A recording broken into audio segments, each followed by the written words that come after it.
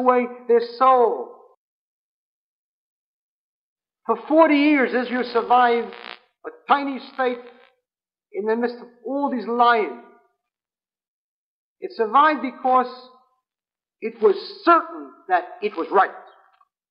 It was certain of the justice of its cause. And for the first time now, the justice of its cause is being questioned by other Jews. You cannot have an army fighting properly, strength, courage, if it is convinced that it is really wrong. And on top of everything else, they take a soldier, give him a gun, send him to Gaza, and then tell them you can't use the gun.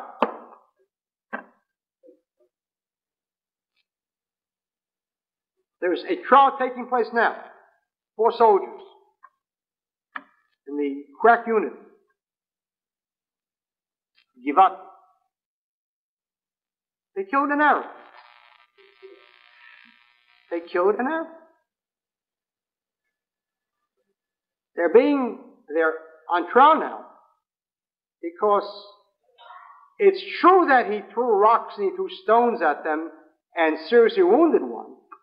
But since he was running away, the act had ended, and therefore you can't kill him. This is the kind of convoluted thinking, polluted thinking, which puts Jews into prison and sends soldiers into a frustration. If I don't shoot, I may be killed. If I do shoot, I may go to jail.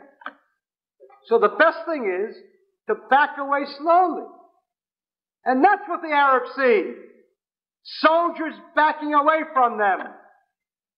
That's what they see. And that's their courage then. And this gives them confidence. And this makes soldiers sick and tired of being there.